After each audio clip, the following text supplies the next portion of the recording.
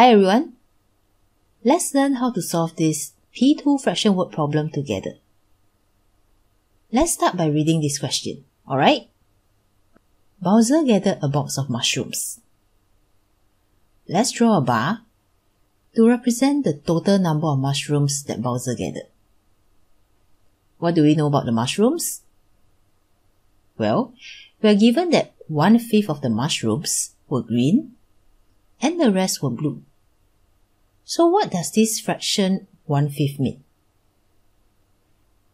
This means that if we were to divide all the mushrooms that Bowser gathered into 5 equal parts, one of these parts will stand for the green mushrooms. Let's call this 1 unit. Then what about the rest of the parts? The rest of this 1, 2, 3, 4 units represent the blue mushrooms.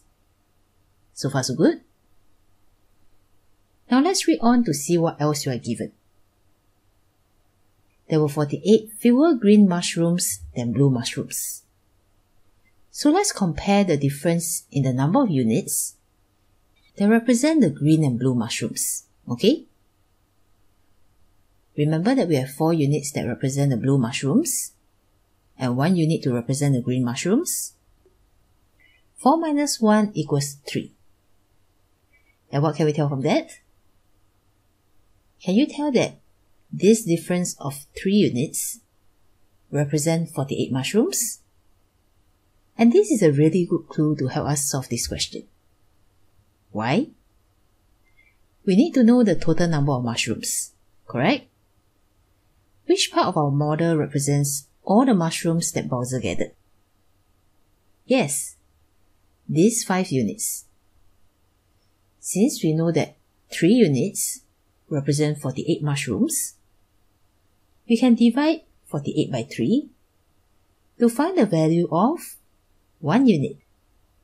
48 divided by 3 equals 16. And now that we know 1 unit represents 16 mushrooms, finding the value of 5 units should be pretty easy, right? All we need to do is to multiply 16 by 5, and this is going to give us an answer of 80.